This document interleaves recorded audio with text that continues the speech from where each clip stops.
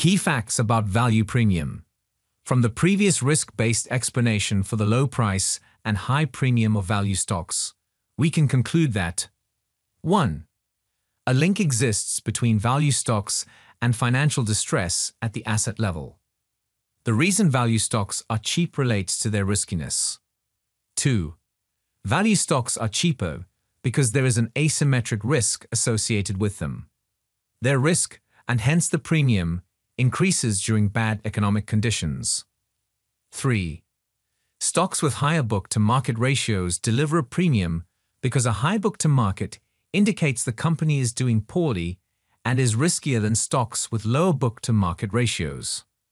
4. The value premium increases during recessions and decreases during good economic times. 5. The value premium has a negative relationship with industrial production and money supply and a positive relationship with interest rates.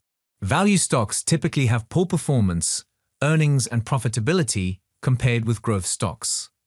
This makes them more vulnerable to the risk of default, so investors require a high return to compensate.